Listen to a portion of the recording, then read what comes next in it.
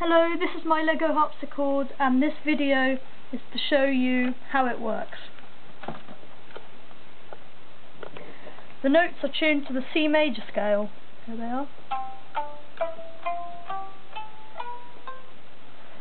When you press a key down, as you see I put some felt here to minimise the clunking, and back here too. When you press a note down, it lifts up this piece of Lego roof tile and it plucks the string. The Lego roof tile can pivot upwards but not downwards, so on the way back down it pivots around the string. This is the same for all the other notes.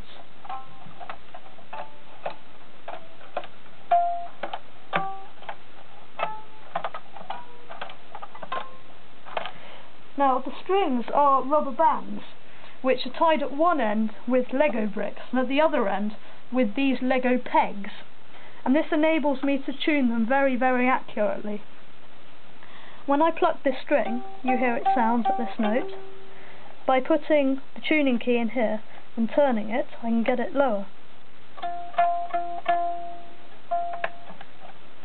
And higher again. And even higher.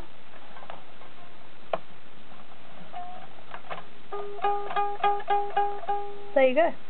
Thank you, and hope you enjoy the other videos.